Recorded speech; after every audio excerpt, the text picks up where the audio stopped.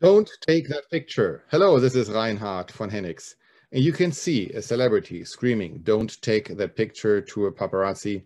And then out of a sudden, there is a change of heart, which means there is the idea that this picture may be useful.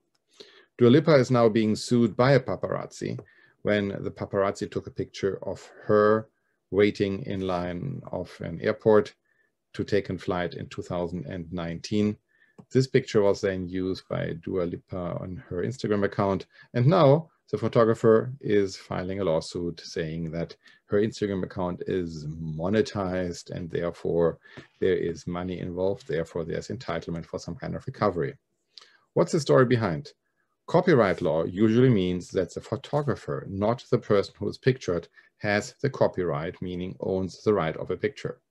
So now the copyright holder, as the photographer, had a chance to negotiate something with the pictured person, or the pictured person could have reached out to the photographer and said, "That's a cool picture, I really would like to use it." But just to turn around and to use it is not appropriate. Interesting enough, Integral Images, who is the copyright holder, filed officially for copyright protection and got granted this copyright protection from the US Copyright Office about 2 weeks after the picture was taken. Lipa has deleted the post. However, the copyright holder is still seeking $450,000 in damages, a jury trial, and so on and so on and so on. Big lesson learned is also for celebrities who were involved in a similar situation.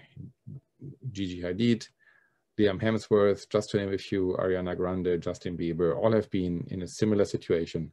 And if you are a business owner trying to take a picture from somewhere where you may be even pictured on, check who owns the copyright, come to a friendly agreement with the photographer, which may be much cheaper than being subject to a lawsuit later on.